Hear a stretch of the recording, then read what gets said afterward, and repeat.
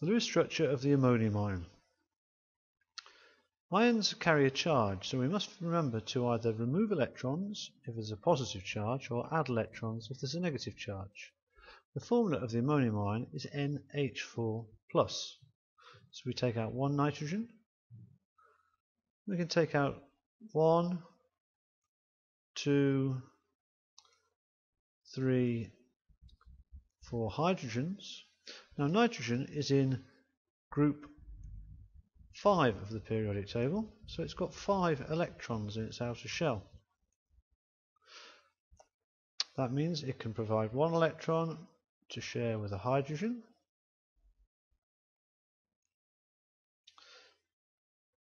another electron to share with a hydrogen,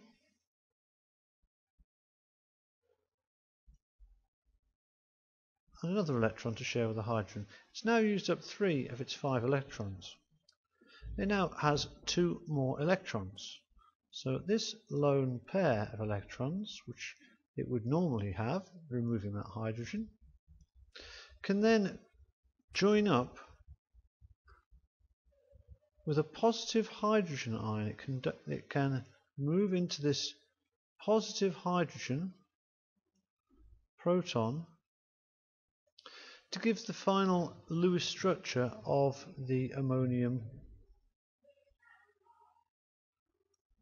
ion. There we are. Now the positive charge is actually spread out over the molecule, so we don't need to worry too much about that. Over the molecule, rather, over the ion. Now as to the actual shape of the ammonium ion, there are 1, 2, 3, 4 regions of negative charge density.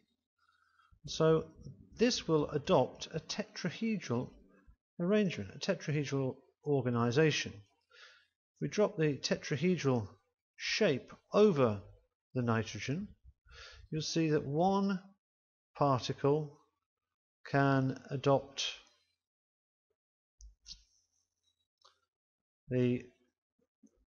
each part of the tetrahedron. If we want to just give it a bit of perspective,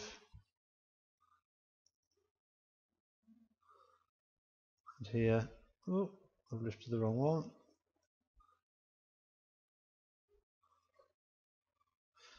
So this gives us the ammonium ion with a positive charge.